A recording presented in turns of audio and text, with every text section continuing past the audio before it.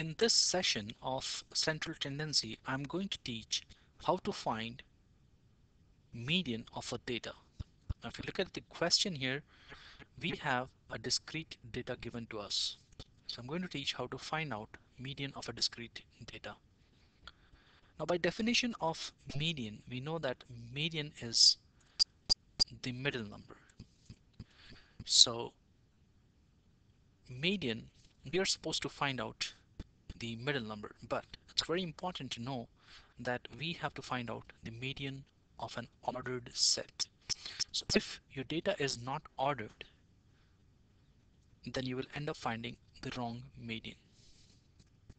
So first thing we need to do is create an ordered set. By ordered set, we mean that we have to arrange the data either in ascending or in descending order. So here is the data in ascending order. Now I need to find out the middle number of this ordered set.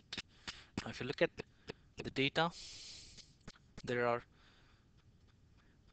9 numbers, so the middle number will be 13, and therefore the median of the data is 13.